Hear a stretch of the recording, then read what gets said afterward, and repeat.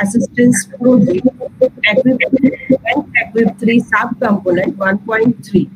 BVM has very well established center of excellence in foundation engineering, IoT infrastructure, RF, and antenna design, communication, and professional skills, and many more in progress like Industry 4.0, cybersecurity, big data, and high-speed computing. All this would never have been possible without the constant support and motivation of its parent institution, Charutar Vidya Mandal.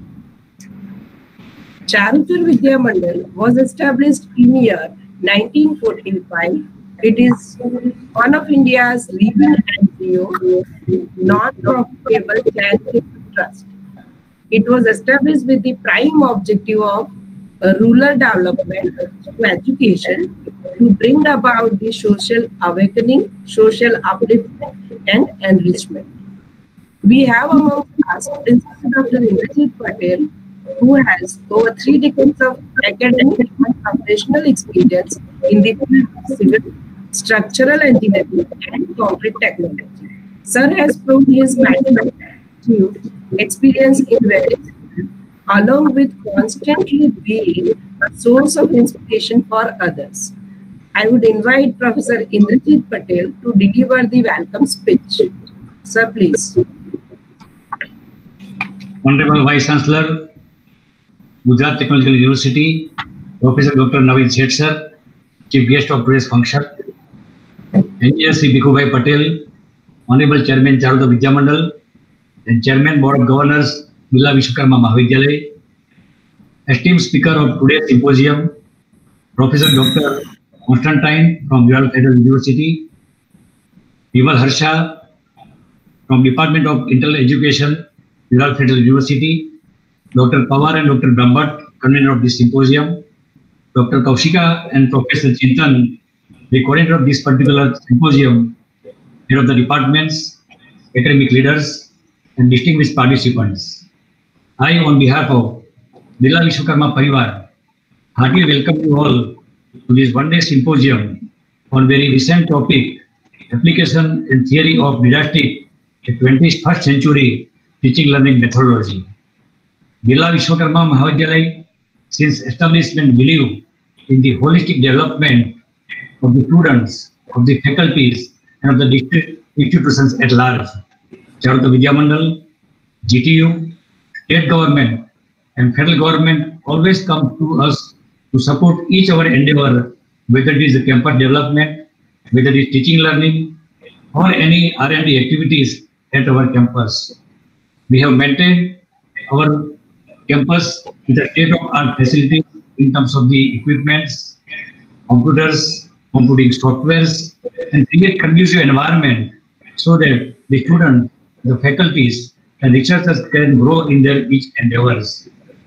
Always, we have participated ourselves in each and every activities that are conducted by Gujarat Technological University in terms of the cultural festivals, technical festivals, outreach activities like NSS, NCC, and we have been always on a very frontier in all our endeavors so far as academic excellence is concerned.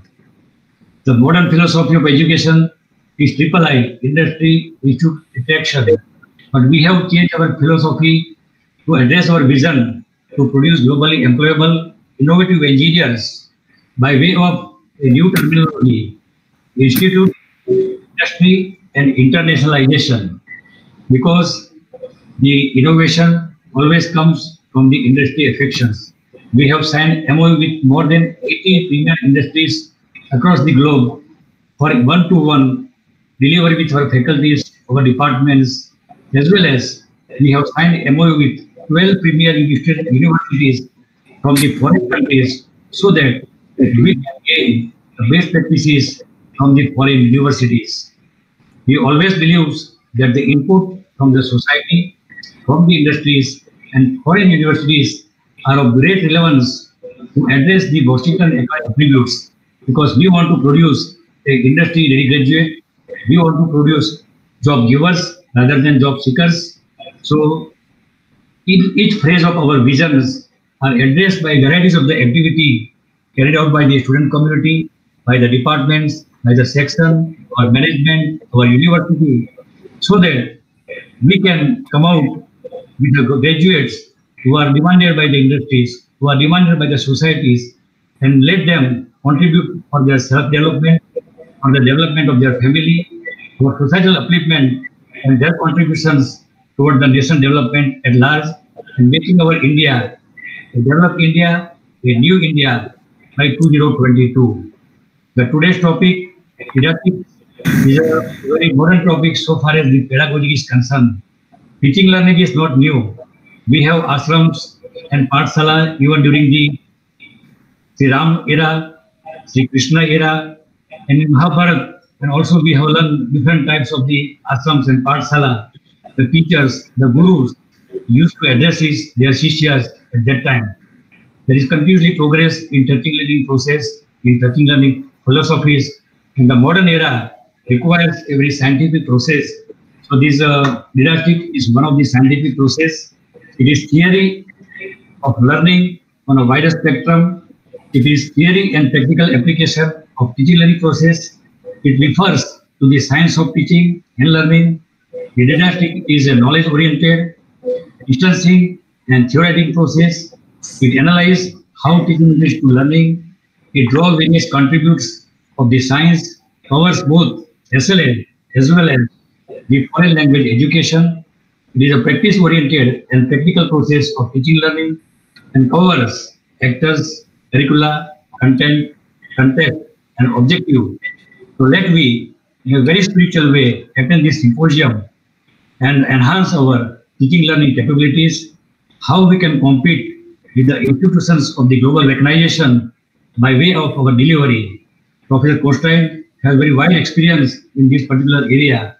So let me attend his lecture so that we can understand how he share his information, how he can deliver his knowledge, and how he can demonstrate his experience. So all this demonstration, sharing, and delivering will be of great relevance for the participants. So I thank you, Professor Naveen Seth, Vice Chancellor BPU, Honorable Chairman CVM, and Professor Konstantin for sparing their valuable time to motivate Team BVM for this particular symposium.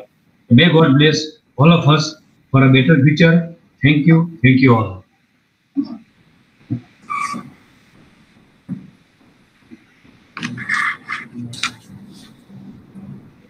Thank you so much, sir, for your warm welcome.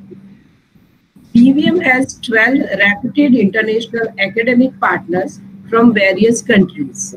Ural Federal University formed in 1920 and was originally named after the first president of Russian Federation, V.M. Yeltsin. It is academic partner of BVM since 2016. We organize different activities under international collaboration cell, like promoting the exchange of faculties and students, joint supervision, curriculum development, joint research activities, and conference publication. This symposium is organized as a part of this partnership.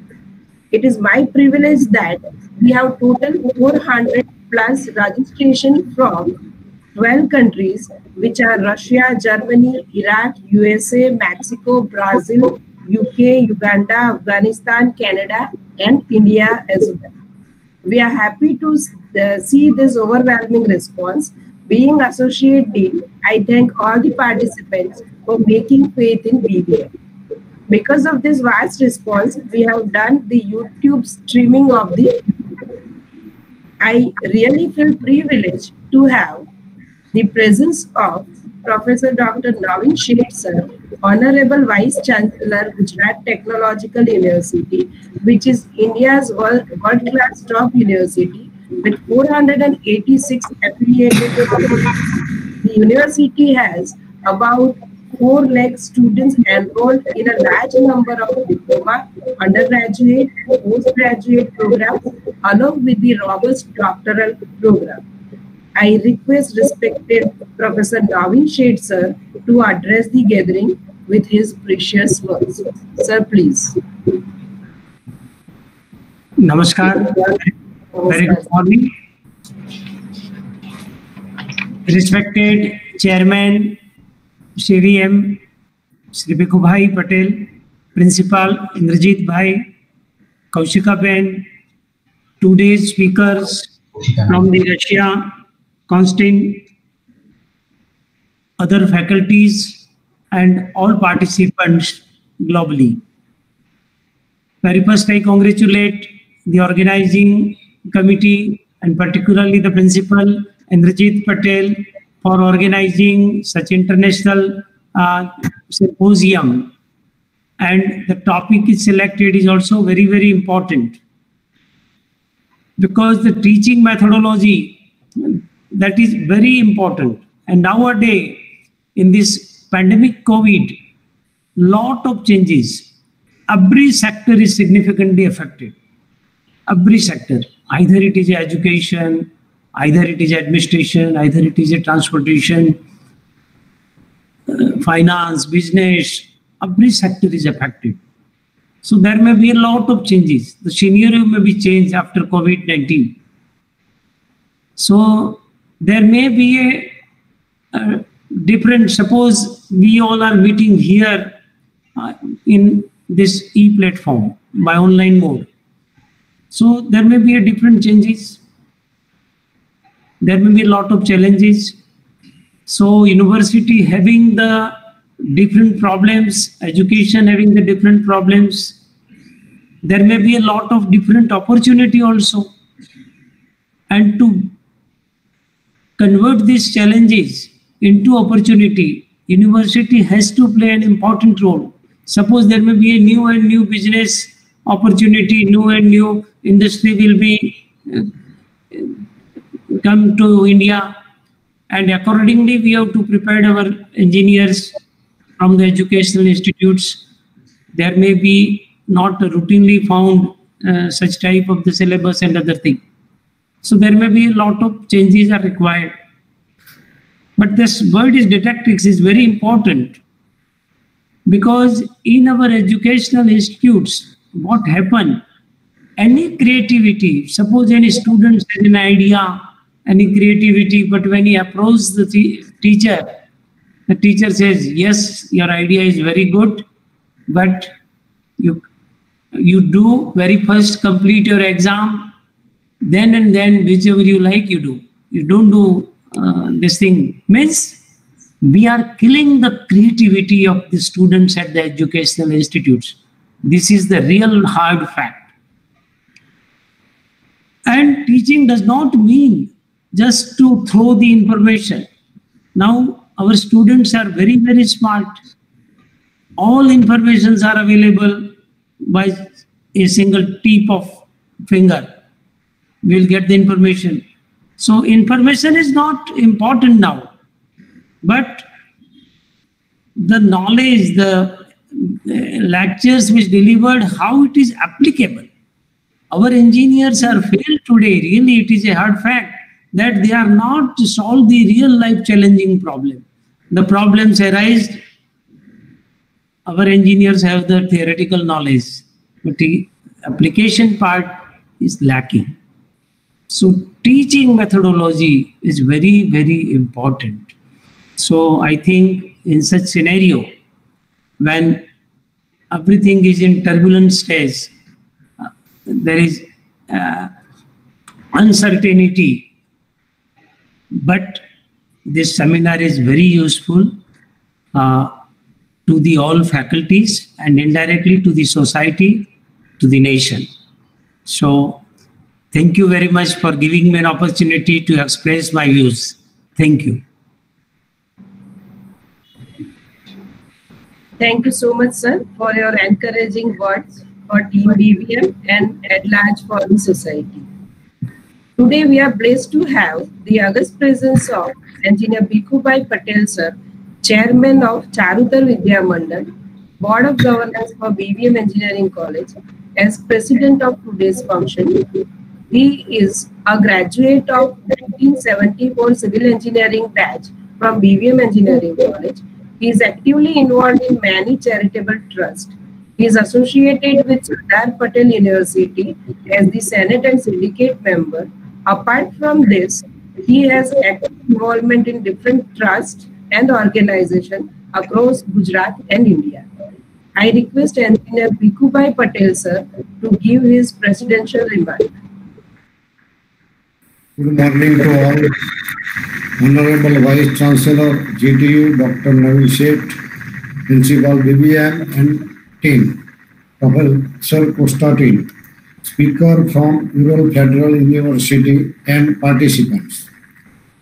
It is my pleasure to be with all of you on occasion during introduction function of International Symposium organized joined by BVM and URFU, Russia, on a very important topic of advanced and teaching learning methodology to justify the criteria for international standards. BVM is always a step ahead to justify the challenges of progressive world by way of hosting and organizing different activities along with quality education. Charutar Vidyamandal since establishment plans and support all the activities for the holistic growth of students, faculties, institutions, and society at large.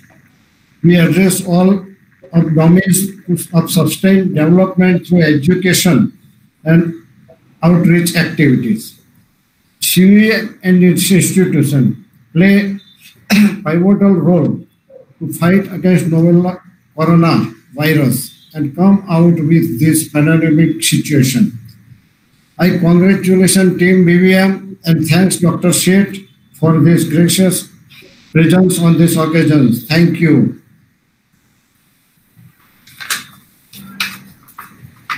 Thank you so much, sir, for the blessings and your kind words. I'm lucky to share word of thanks for today's event. I would like to thank Dr. Navin Sheth, sir, VCGQ, and Engineer Bhikhubai Patel, sir, Chairman of CVM, to accept our invitation to grace the function. I am very much thankful to our Principal, Dr. Indrajit Patel, sir, who is our constant source of motivation and inspiration. I am also thankful to Dr. Konstantin, Ural Federal University, Russia, for accepting our invitation to deliver the talk in this international symposium, and also Professor Vimal and Professor Yana. I would like to thank both the conveners of the event, Dr. Tanmay Pawar sir and Dr. Keyur Brahmat sir, for all the supports. My special thanks to Professor Chintan Mahan, IEP Coordinator BVM, for being my continuous support.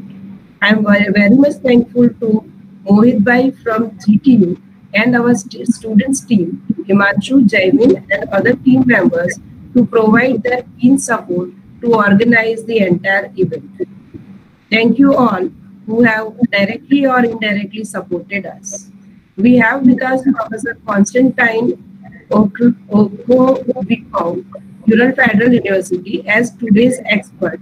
On behalf of BVM Engineering College, I welcome you, sir. I now request Professor Vimal Harsha from Ural Federal University to introduce the expert, and then we'll make the session open.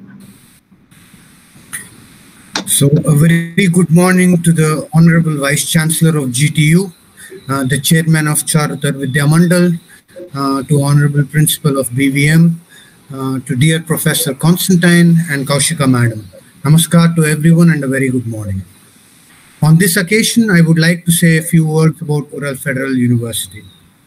Ural Federal University, and as we call it URFU, is not only among the top-ranked universities in Russia, but also constantly ranked among the top universities in the world. The recent QS survey of university ranked us at 331, which is almost 30 places higher than the previous rank that we held. URFU is a very international university, and we are constantly on the lookout for new educational partnerships across the globe. India is one of the partners which is not only strategically important for us, but also it is a well-known fact that culturally India and Russia share a bond of mutual trust and respect. It will surprise many of the people here, but I would like to inform that Guruji Sri Sri Ravi Shankar, the Indian spiritual guru and leader, is an alumnus of Ural Federal University. Such are the strong roots that our university in particularly shares with India. In fact, it is noteworthy here to mention that in the past, almost 200 students from Gujarat have visited URFU as participants of the Summer University project. Likewise, our delegations have made multiple visits to GTU and BVM, which have strengthened the ties between us. Currently, we have partnered in multiple events and have drawn plans to build much stronger collaborations in the field of research as well as academic and student mobility. Now, I would like to give a brief introduction about Dr. Konstantin, who is our distinguished speaker for the day. While I was a student at URFU, Dr. Konstantin, or Dr. K, as we would like to call him, was one of my professors and direct guru who taught me human resource management. He is one of the professors who has the most striking personality and an influential teaching style. He was always extremely interested in Indian culture and philosophy. And although he had never visited India, his knowledge about our country, culture, and philosophy is impeccable. I am extremely glad and would like to thank him for accepting my offer to participate in this online symposium and hope that today all of us will get to learn something about didactics from him. I would also like to thank the management of BVM for actively organizing multiple events during this international pandemic, which is not only keeping us busy, but also stimulating our minds with interesting new ideas. Our partnership is getting stronger by the day as we work together to produce some terrific academic results. Whether it is joint events, joint conferences, academic and student mobility, BVM and UFU are always together coming forward to do something new.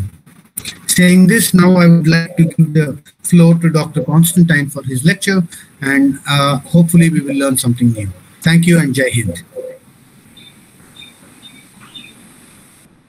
Thank you so much, all the dignitaries, for your precious presence. Now, I hand over the session to Professor Konstantin for his expert talk. Thank you so much.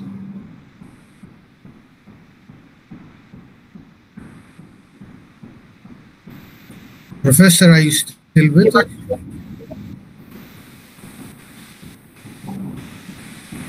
Dr. K? Surely I am here.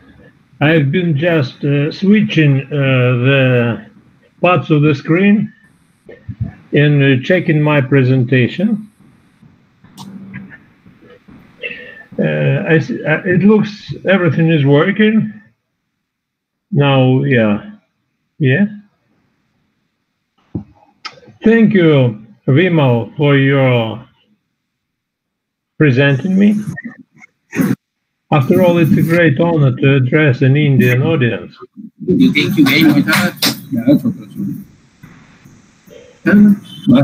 Let me start running my presentation.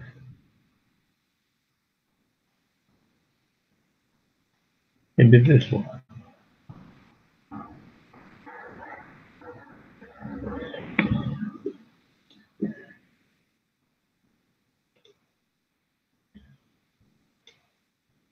How can I use it both? Well, dear friends, I was told that I have about 30 minutes with something for my monologue, and I have the habit to speak from my heart. I also comment on my origins. I will try my best to present my university and to leave positive impressions. But I also, and later we will have about 10 to 15 minutes of Q&A time, questions and answers. So my theme, which was, in fact,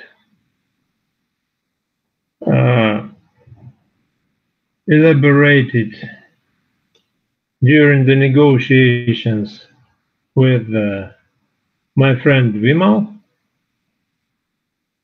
Well, is about the teaching skills, the teaching in the situation of lockdown, pandemics, or the so-called limitations of social contacting, which in fact puts us in the situation of information era, whether we expected it or not. And thus, I have also I thought about it several times. I had several drafts, and now I am trying to use them all. So, should be working this way.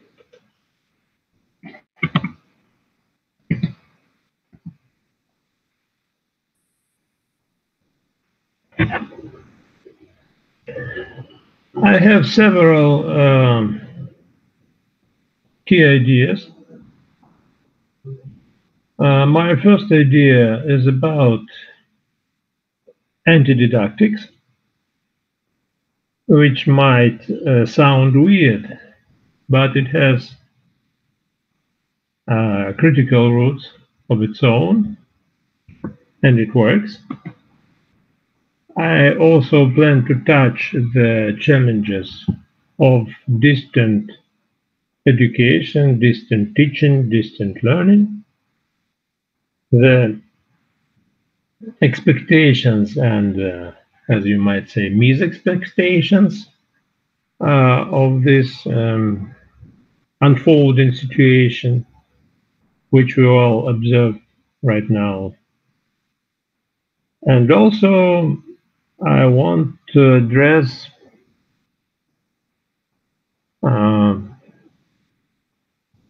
the problem of the university status, maybe not in a formal or bureaucratic or administrative sense, but as a cultural phenomenon.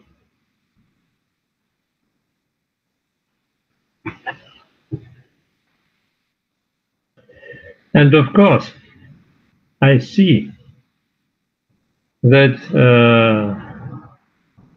in our current conversation, the key player, the key frame for our dialogue, or we might audaciously call it polylogue, is Indian civilization, Indian culture. Because it was a great surprise. That was a very pleasant surprise to me when Vimal addressed me with the idea to participate in such an event. And I am gladly participating in it. And I have to tell you that my first offline expression, offline impression of India, when I first, it was the first time in my life when I saw a big group of Indian students in the Ural Federal University. It was the summer school 2015, and I have to tell you that that impressed me a lot. But maybe I was a little bit prepared. Being a project of a Department of Philosophy in the Ural State University, which was one of the elements to produce Ural Federal University in the 21st century. I recollect the autumn semester in 1980, when I was a student of philosophy, and my biggest experience of that moment of my studentship was the lectures on Asian philosophy read by Professor Zverevich. That was a tiny, or he is, in fact, a tiny man in spectacles. In fact, his specialty was Latin texts, and he wrote several volumes on Roman authors. But he was a disciplined and organized lecturer, and so he devoted full time the whole semester, to Asian philosophy, where Indian philosophy was maybe the brightest diamond. I was also lucky to find some books in Russian, which were published during the so-called warm-up period in Soviet history in the early 60s, when the leader of the Soviet Union was Nikita Khrushchev. That was also a period of friendship with Indian Republic, with India. And there were arranged several publishing houses that translated books into Russian. They were for general public and for specialists. And there were several textbooks of Indian philosophy, which impressed me. I remember at least 3 authors like Chatterjee and Datta and Chattopadhyay and several. Well, and my invention was that even this, I would say, primary acquaintance with the structure of Indian teachings gives you a very strong background for understanding any system of philosophy in the world. So you can easily find a prototype for every philosophy, especially in the Western culture, if you know at least the basics of an Indian philosophy. And the key point was quite another type of relationships with the myth.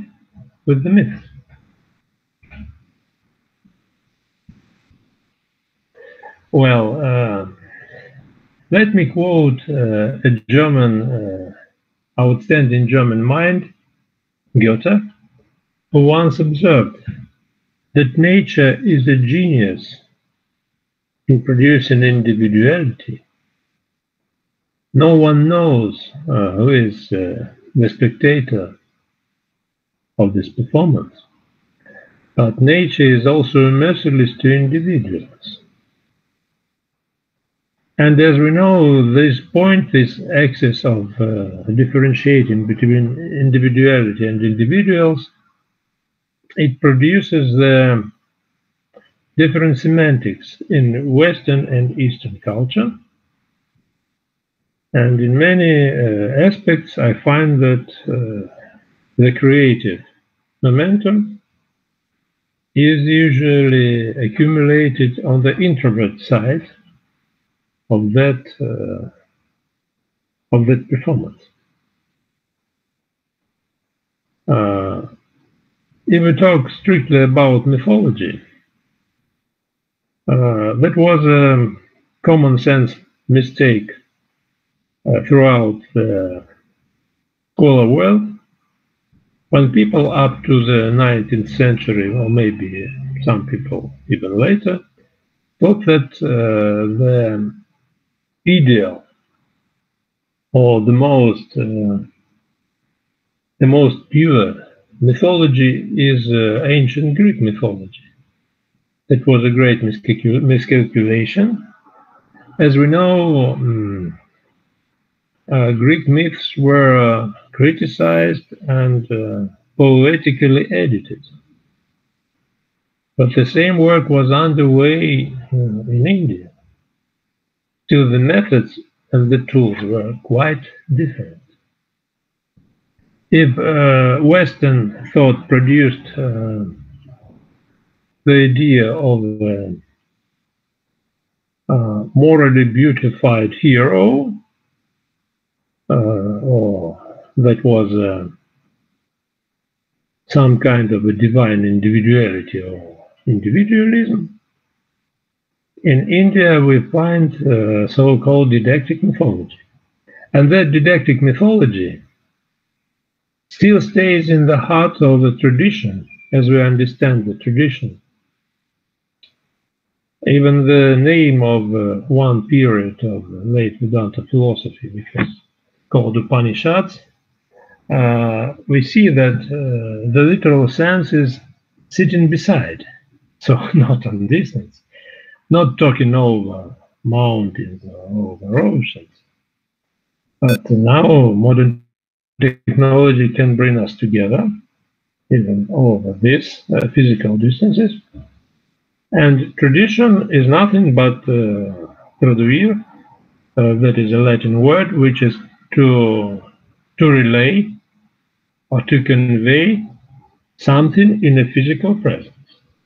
Physical presence. And as we know, the global civilization was produced from the attitude elaborated as rational or rational empirical paradigm in Western culture. And now all these problems to compensate the relationship between people and their life worlds, between tools and environments, they could be again accumulated on the other side of this didactic mythology. And also, I want to add my tuppence from the point of view of a Russian provincial university. Yes, we are advanced, but we are a very special region. From the point of view of my ancestors who had arrived to this region, the Ural, that was not even called Russia, it was called Stone Belt, as here are the hills and stones, very old mountain system, geological mountain system, and it was a gate to Siberia, and Siberia was considered as some remote, cold, and wild territory. Of course, the best or the strongest impression of our region is the purely unpredictable weather. If you like this unpredictable creativity, you can arrive here in any season of the year and you will enjoy the unpredictable. But usually it is definitely cold in winter and sometimes very hot in summer. But the switches and twists and turns of the scenarios are absolutely unpredictable. And still we are, as you know, Russia is a vast territory. Maybe it's a little bit behind after India, which is an ocean of people. But we have very differing anthropologically types and maybe tongues and ways of life. So that means that we do not need to import some multiculturalism to understand the logics of technologies included in that category. Professor, can I interrupt you for a while? Yes, yes. Well. Yeah, sir, please share your screen. The screen is not visible. So you cannot see my presentation? Yeah. Participants would like to see the presentation screen. I just switched it. Well, wait a minute. Now I will correct it. Yeah. Thank you. Wait a minute. It should be there. I forgot a very important step. So let me show you. Oh, I have several formats for you. Yeah, fine. Maybe sometimes the names are telling something. thank you for reminding me. Maybe It's okay, sir.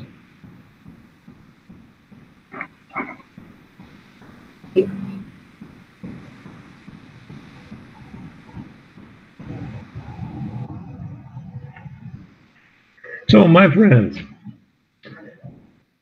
true myths are archaic myths. In fact, we cannot find a culture without a myth, which lies at the root of the culture. Myth, and the older the myth, the more similar the myths are.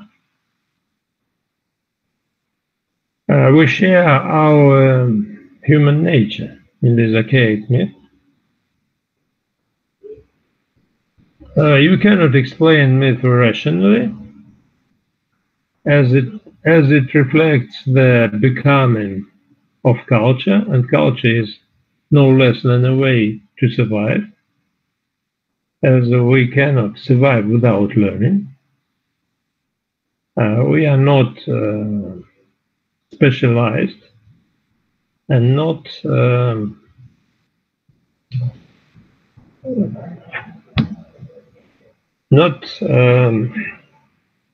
finalized biological species. Still, it keeps the problem of individuality, as syncretism means that not only logics and aesthetics come together, creed and proof come together, but a person, individual, is not elucidated, is not separated from the community. He is just an organ of that community. Tradition is a mechanism that realizes the potential of myth in new situation, which is a challenge to primary culture, and which is a way to human history or numerous histories. Now we see that these numerous histories are coming together. Still, there is a very interesting point. As we know, the way from numerous histories to a unified human race history was through colonialism and through world wars. And both are tragic experiences.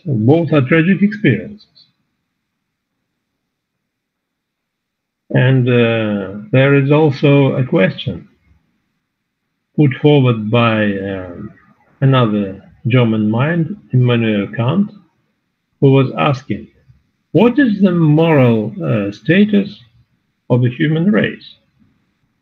We can easily talk about moral status of a person, of an individual. We can also ask the morality of a community or a human group. We might even argue morally the country policies, the state policies. But what about humanity? And Kant made a conclusion that the true point of morality is still individual personality. Individual and personality. As community usually goes to some mediocre standards, and state policies could be selfish, and international relations could be marked by a selfish behavior of bigger and smaller players in the theater of global history. So, looking forward for ethics and moral consciousness of the human race, where can we find the prototype? We do not need to go backwards in every aspect, But still we have to know that some part of the tradition, which is didactic mythology, is still with us. Of course, it is brighter, it is more vividly presented in Asian culture, but being a part of a human community, you still understand the working elements of a didactic mythology. Still, it is the way maybe kids are learning their native tongue. And as we know, Noam Chomsky is quite right when he observed that if we compare linguistic skills of native speaker with one's experiences and sit in a number of situations to learn the native tongue, they are quite incomparable. So we need to have some UG or pre-installed metrics for acquiring our mother tongue. And the most intimate part of the human organism is the speech. And how we get to understand each other, that is the true workings of didactic mythology in the form of a tradition. But traditions might be obscure, they might be obsolete, and that's true again, but the element of archaism is usually motivated by two or maybe three moments. The first is the excessive formalizing, so that's a look for rationality converted to administrative bureaucracies. The second point is somewhat archaic romanticism, so people prefer to ignore the seeds of reason even in the archaic forms, which is the opposite of the first. And the third is maybe somewhat adaptive and superficial, but widely spread nowadays, manner of going back from literate phase of learning to some idiosyncratic phase of learning, like people are talking about visual objects, and video clips are replacing fat books, and I come from the generation grown on fat books, and that's a sign of paradise.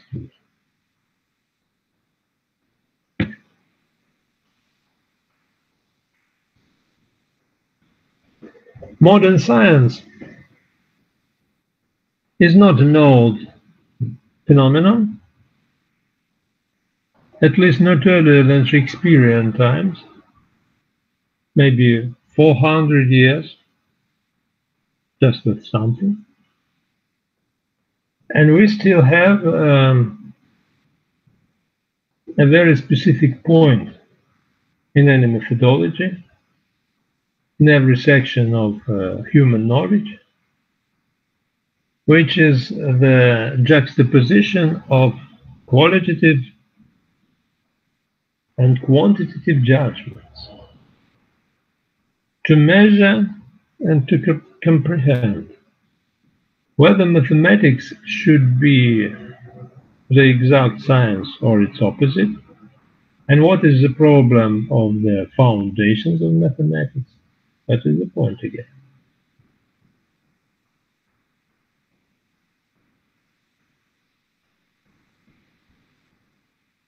And here we have also social consequences of this methodological drift, as quantification is absolutely convenient for external administration and bureaucracies.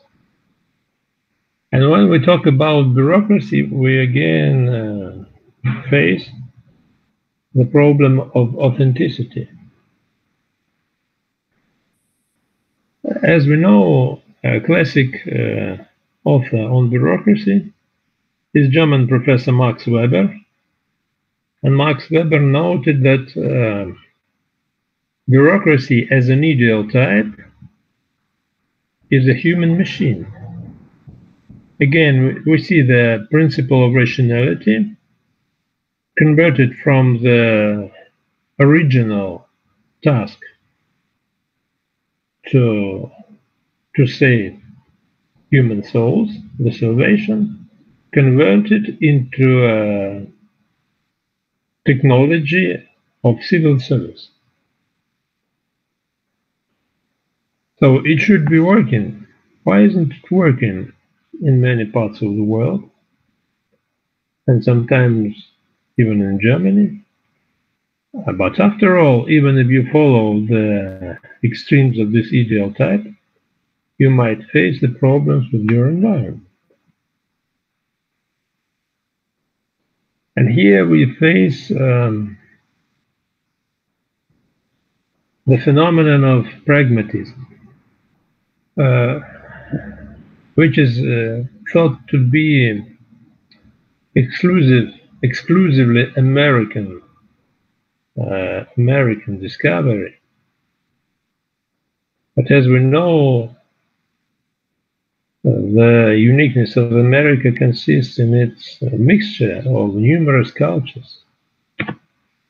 And a lot of American cultural products and products are imported from the older world, as well as some traditional items and tools and products are imported from America. Nothing to say about tomatoes and potatoes.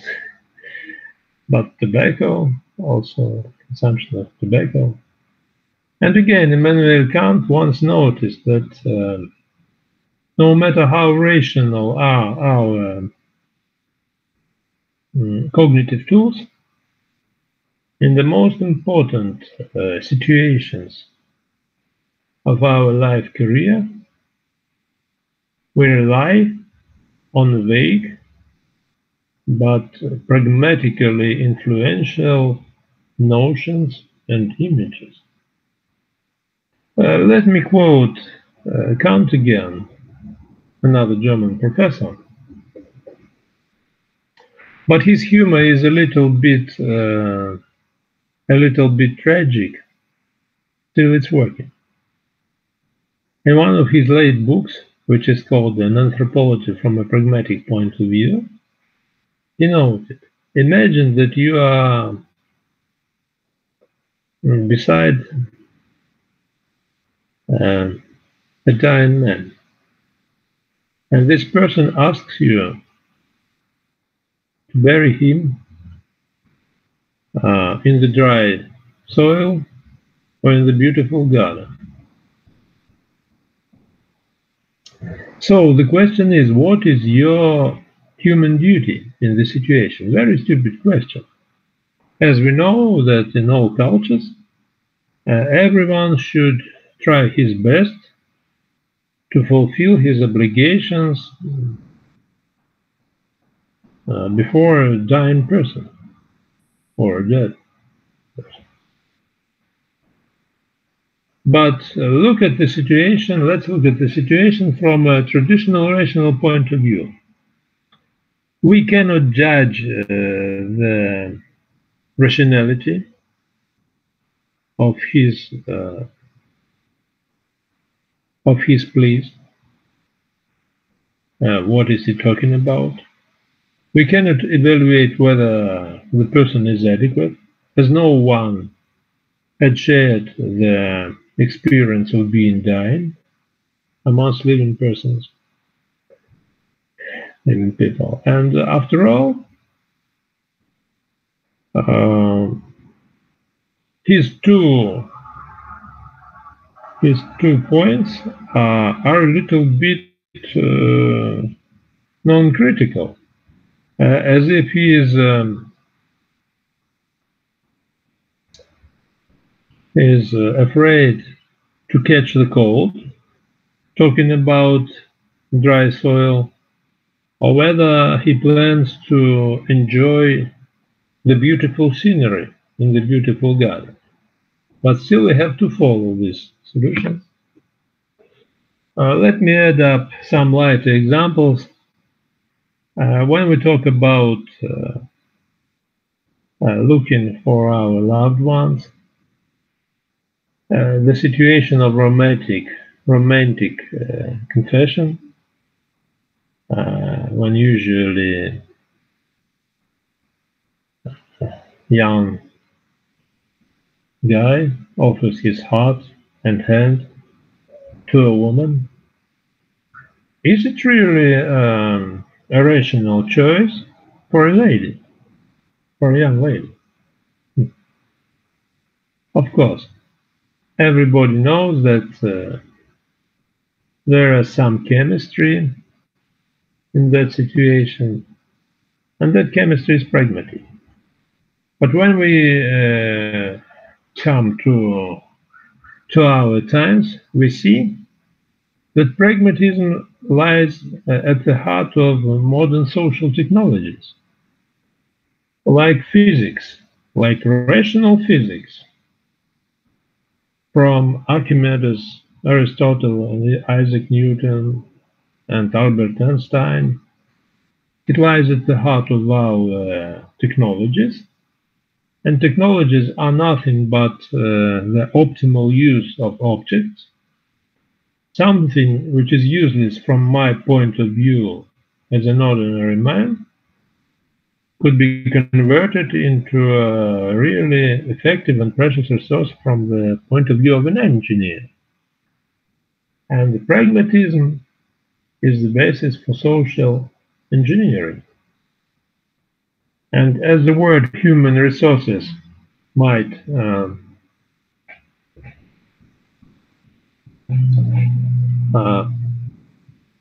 provoke different emotional reactions, I have read several books, really good textbooks on human resources, written by authors with African roots, and they are usually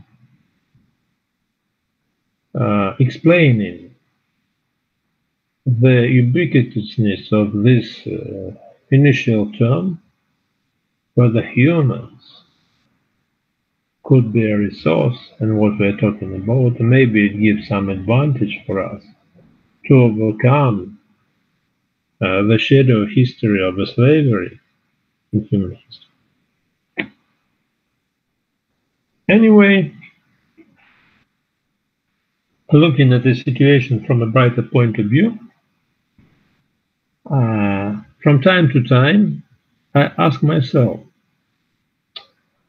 what makes people to become a successful football example? Just look at the guys. They are usually not so young. They cannot sometimes even run or kick the ball properly, but they are organizing a team of young athletes, and if it's a national team which is competing for the highest positions, football coaches get really impressive salaries, not like professors anyway. So, and even the best football players are not usually good football coaches. So the social technologies, social technical complexes, and here again we find two poles of the social technology, whether we should look at the team as a tool or whether we should look at the team as some composition of individual tools and develop every tool in its proper direction and harmonize it in some kind of a unified practice. Surely, when we talk about university education, we find that this intermediate tradition is the only good recipe to educate a new generation in the human race. Well, and rationality is the most naive point in formalism, as from a traditional mythological point of view, rationality was a way to salvation. After all, methodos in Greek means manner, way, or exactly road, like when you go somewhere. And if you are looking for the most important point in your life trip, that is the salvation. And you also have to formulate a number of goals that will lead you to salvation. And tradition is alive on charisma. Charisma, which is again a Greek word, which is some gift from above. You might be not the best leader and still enjoy charisma, or vice versa. And there are different situations. But again, no matter how strong is the leader, the human project or the situation of the human race survival is impossible without the brain as a logical space in its highest sense. And here we find again the rules, the norms. Humans are abstract and symbolic animals, and humans invent rules where the instincts are missing or where the instincts are considered to be a risky tool to realize the behavior, and we're looking for social control. And again, here we find the clash between rules and communication. As the late German philosopher and sociologist Jürgen Habermas noted, if we take two breaches of mechanic rationality, so if we rely on mechanic rationality only, we are doomed to be losers at the final point of our way, of our road to global recognition and success. To be acknowledged globally means to come in peace with your environment and to come in peace with the internal variations and probable misunderstandings in human communities. So we have to delay from time to time our external and formal rules. We need the space of communication. And that speaks directly to the hearts of Russian and Italian anarchists, as anarchism reflects a very simple point in human wisdom, which is trust people, not institutions. So, my friends, true myths are absent today, and myth makers are in fact notorious people of modernity or post-modernity. After all, we still have some maybe fine arts or some arts of performing arts in human culture and civilization where myth could be working. That's a great potential. Here in our meeting, I've heard several times people naming out gurus. Well, but I can confess that after all, in every culture, in every tradition, people are reproducing some phenomenon, some semantics, some structural configuration or dynamical structural and dynamical configuration, which reminds of a guru. You cannot do it in music, in poetry, and even in sportive and that's looking for symbols. But after all, when we look at this COVID situation, I hope you've noticed that a lot of, I would say, normal and intelligent people are asking from time to time, somewhat questioning the status of this lockdown. They are putting the question, do you believe fully in the COVID-19? Well, this is not a matter of trust, I would say. But after all, it reflects the crisis of the social and communicative schemes to trust the restrictions coming from above. And that doesn't speak for the education level of the person. It speaks on the temperature in the society. As we know, symbols might be different. And if you are a smart person, you should be critical in every situation. And people are intuitively expecting only manipulators from every side, not only from the passers-by, not only from neighbor, but especially from the people with a higher position in the society, as they were just inventive to get to that position, and they want to manipulate us.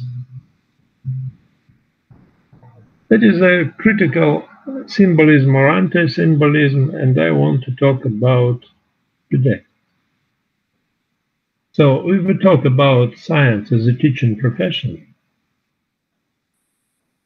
and for Russia this is an old story, as the university model, the prototype for Russian universities were classic German universities of the 18th and 19th centuries. And this scheme stayed a little bit longer in our country due to the Soviet administrative period. And nowadays, when we are rushing to catch up with Anglo-Saxon or generally Western model, which is dominated by Anglo-Saxon terminology, we are still solving the problems. And I have to tell you that, for example, Indian universities are more,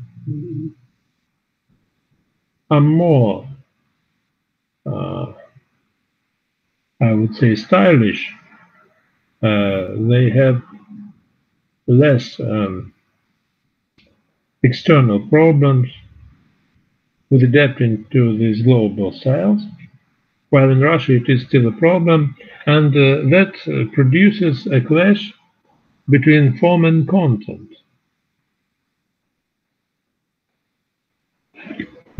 By the way, I have to observe that relying on the content and believing in tradition, I still find the values or the highest criteria in this synthesis to be the unifying tool into modernizing Russian university bureaucracies.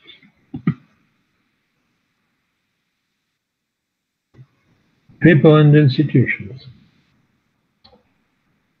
The old story comes from induction. Sum. Cogito ergo sum. So my existence could be proved only by my radical doubt, because to think means to doubt. And even later authors like Sir Karl Popper, they talk about falsification, they talk about conjectures and refutations, they talk about critical rationality. But an induction is another story. It is a kind of psychology to be open to the environment and to bring our doubts or whatever we hear or talk about, as the words are numerous, to the light of the day. And I like the metaphor used by Francis Bacon, who observed that not only truth is a daughter to time, but still, when you are in a clash and a dispute with the scholastics, they will beat you in their own cave because it's dark there, and normal people adapted to the light of the day see almost nothing there, and the blind will have an advantage in fighting with the dark with a person who has some vision. So we have to take them out of their cave and bring them to the nature. So nature is also a part of God's speech to us, and that led to numerous seductions in ideas like romanticism, and by the way, it produced anti-didactics. The second layer, action system, lies at the heart of modern social science and modern social technology. Whether we look at a society as a higher entity compared with every one of us, or whether we come to a principle that society is nothing but sometimes unpredictable consequence of numerous actions realized by numerous individuals, these are 2 points. When we talk about fundamental science, this contradiction is not so strong, as you might use telescope, and you also might use microscope to analyze the space objects, for example. When we talk about, for example, biology, or even the pandemics with coronavirus, you might talk about big data, about social statistics, but you also should talk about tools of individual diagnosing and looking for the remedies. And the last, the most intimate layer, lies in the thread between morality and law. Well, following the Kant principle, we should never find a solution in this last point, but in fact, we can look at it at somewhat cynical approach used by this action system integration. After all, every set of rules is incomplete due to 3 points. The first is the development human activities, like the invention of new tools, new transactions, they are making our rules, our norms obsolete. The second point that in every situation we have rules and norms of different level, whether they are very special and individual, whether they are general and even universal. And after all, my friends, the third, the most important point is that we are always dependent on a subject applying the norms. That's a huge problem. We cannot run from this micro vision, which could be easily presented as the only one, because nobody and nowhere had seen not only God, but nobody and nowhere had seen the state. Of course, I might see a picture of some presidents, but more convincible would be a meeting with some policemen, or maybe some civil servant in the uniform, or customer. So that represents the state in its microstructure form. And that leaves us with our ability to comprehend. The idea was to produce new bigger regions, so-called federal regions, and sometimes these administrative borders, they look irrational. As I have to tell you that, for example, since I belong to the region, we have several old Ural towns, which are very similar, but for example, Perm region was attached to bigger Volga region, although it's a part of this Ural. It is the border between geographical Europe and geographical Asia, and almost all Western Siberia is now a part of this Ural federal region, which made it one of the richest regions. As you know, this situation with COVID has coincided with the situation in oil and the gas markets. But Western Siberia is one of the biggest oil and gas producers in the world. And when we talk about Ural Federal University, it was a collusion or confusion of two well-known universities. One was the technical one, which was called UP. It was widely known. And the other was the classical university, or Ural State University. It so happened that before the start of Ural Federal University, in the last century, I had been a student of Ural State University. But later in my teaching career, I became a professor of Ural Technical University. And during this unification, this integration, I have observed several pluses and minuses. And the first, maybe a little bit critical, but somewhat disappointing, was that I saw more common sense in technical structures. While heart and soul, I was a son of the classical university, and when these two structures were just integrated and the duplicating systems were created and abolished and created again, that was a little bit painful period. But as we know from the integrative schemes of bigger corporations or business corporations, This integration usually is solved by bringing a new administrative team, and our rector arrived with his team. Of course, from my point of view, that was a multiplication of bureaucracies.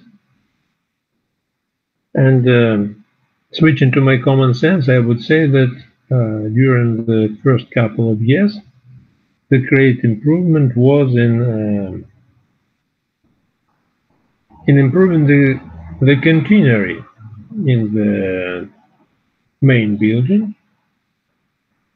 because the problem to have a snack, to have tea and something else, that's a problem for professors and students.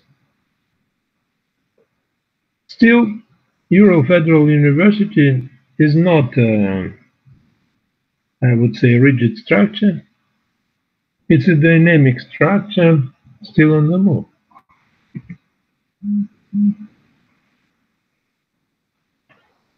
Thus, concluding this methodological overview, we see at least 3 layers of modern didactics, and still I have some appendices about this distant education to this conclusion, but this conclusion is about the categories I used in my previous monologue. So we cannot be confident without obtaining some ground similar to old school.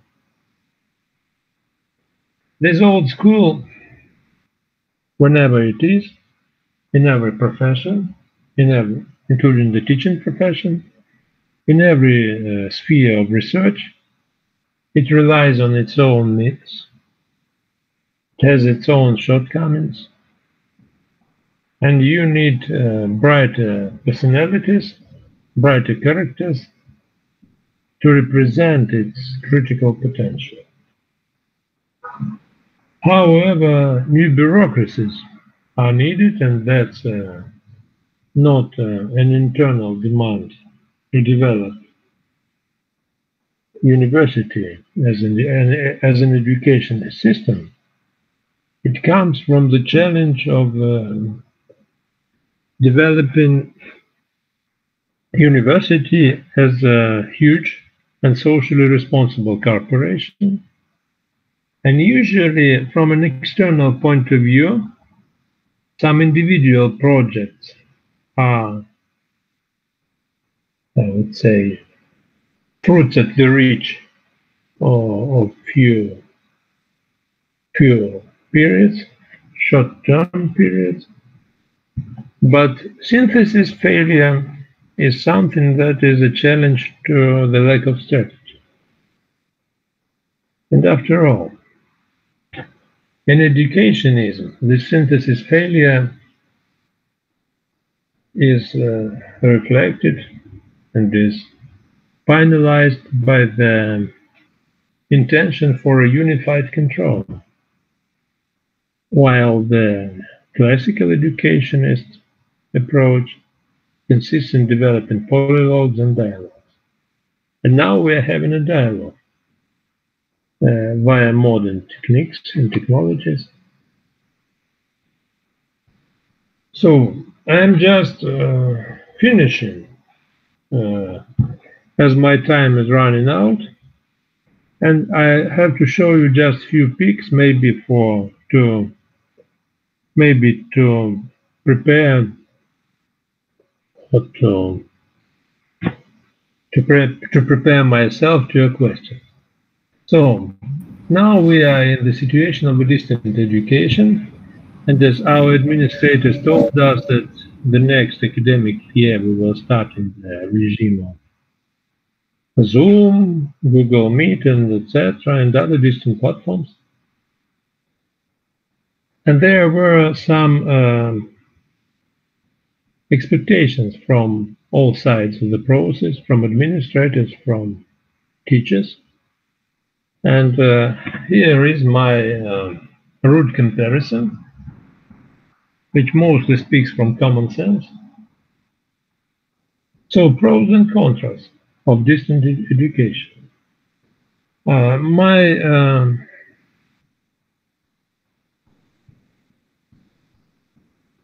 My primary idea is that you cannot change human nature, and you cannot start your educationist career with a distant education, whether you are a student or a professor. So an offline experience is something primary. But it is good for autonomous adults when you are already educated in a conventional way. You can get some extra opportunities. The second point, the second layer of pros and cons looks even more through after all. That distant education is not cheaper in reality, as the managers expected. Firstly, we still need the infrastructure. We need to staff all people with devices. The internet connectivity should be available. The services, the platforms should be available. As, for example, in Ural Federal University, when you are working from your home computer, you can reach only for simplified versions of the corporate sites, which is not helpful. And but from the other point of view, it modernizes the teaching sphere, as I can. But in fact, it is looking for some mixture of both distant and traditional education. But what is pro and what is contra?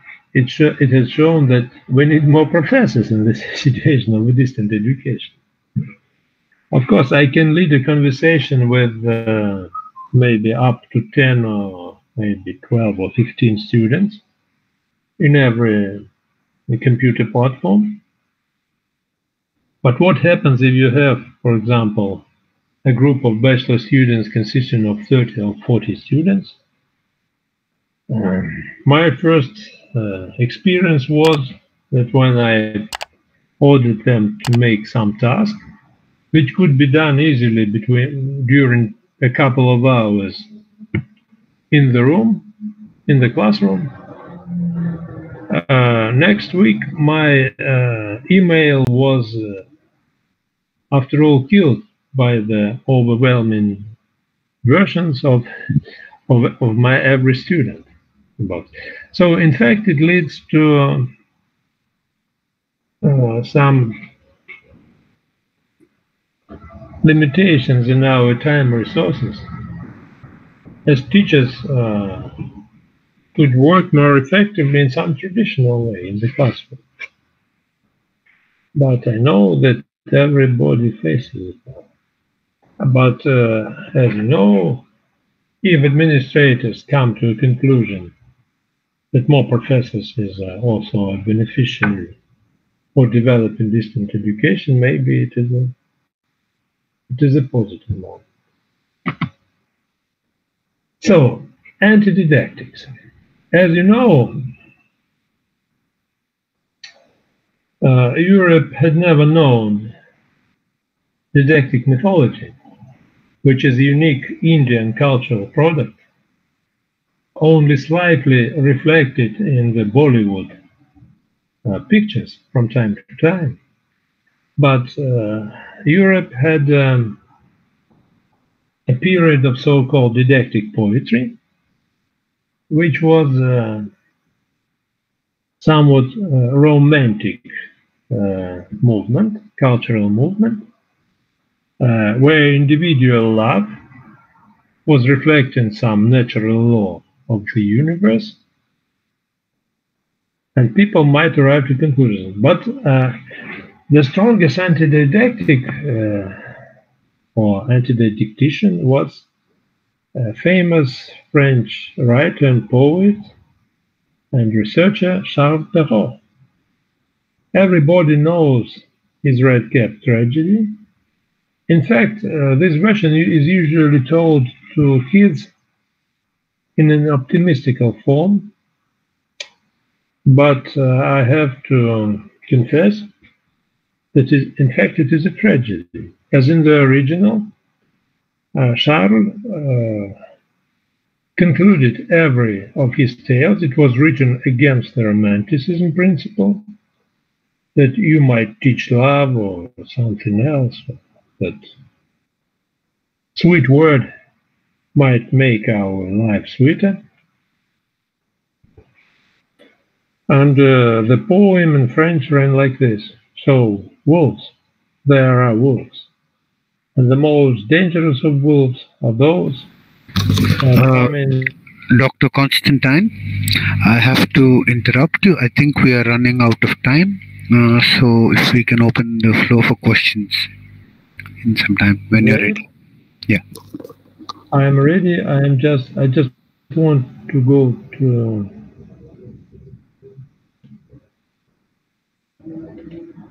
the interface first.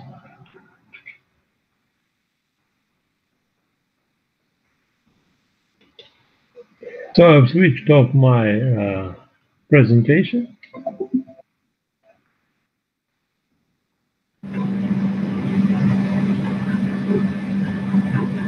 Himanshu?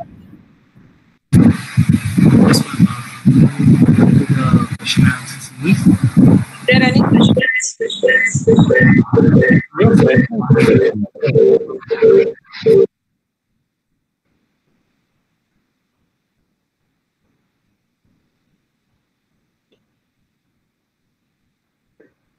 So no questions in the chat, and Questions, please.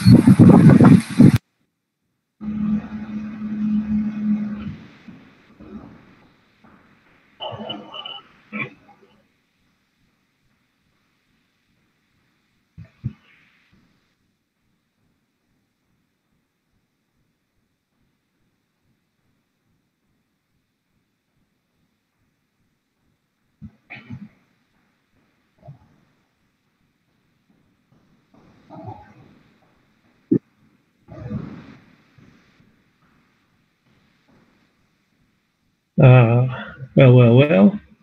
I see a question in chat. Thank you so much. What are the approaches to teaching that go beyond centered classroom? I believe that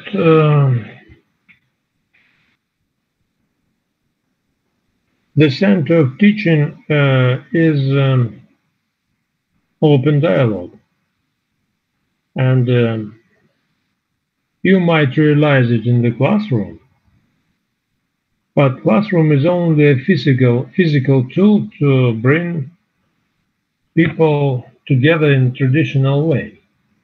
So if you can realize that classroom by any other means, it should be working.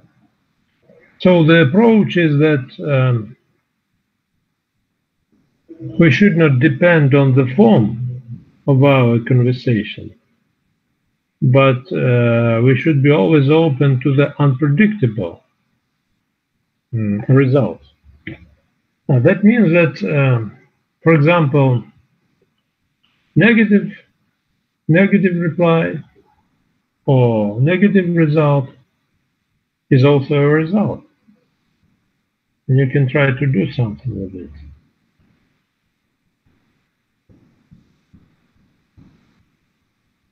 Well, my Mexican friend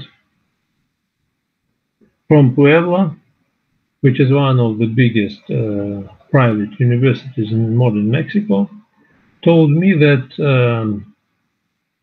they have experiences for postdoc college, which is the classroom for master students, for example. And they invite several professors to the classroom. So can you imagine, for example, sociologist, psychologist, lawyer, and engineer realizing one and the same project and realizing the lecture together in the classroom? We can do it, they can do it even in an easier way using platform like this, for example. So any distant platform can be used.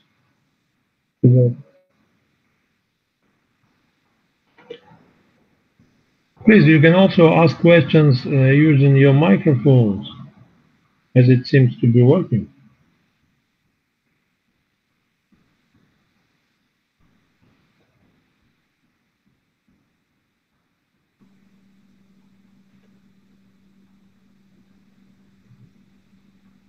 Thank you, Professor. Now we have Professor Keyur Brahmat, who is convener of this event. He would be concluding the session. Great. So thank you. I can switch off my...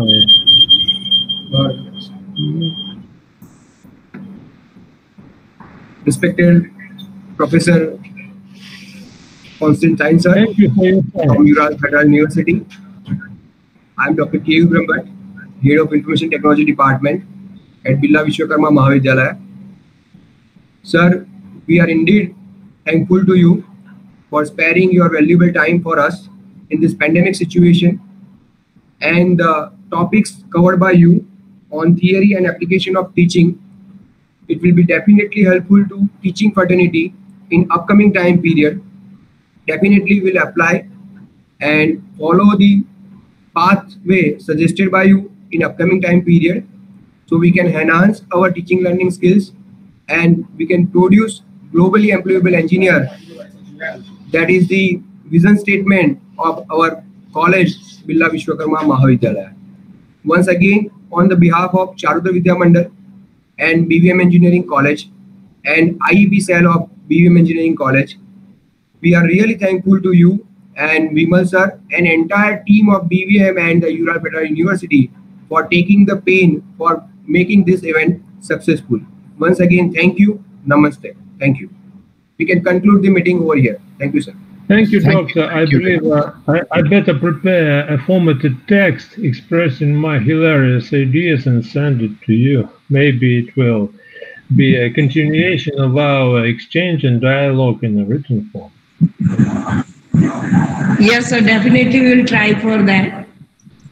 See you in the near future for the other events and activities. Thank you so much. Thank you, everyone. Bye-bye. Bye-bye. Thank you everyone for joining in.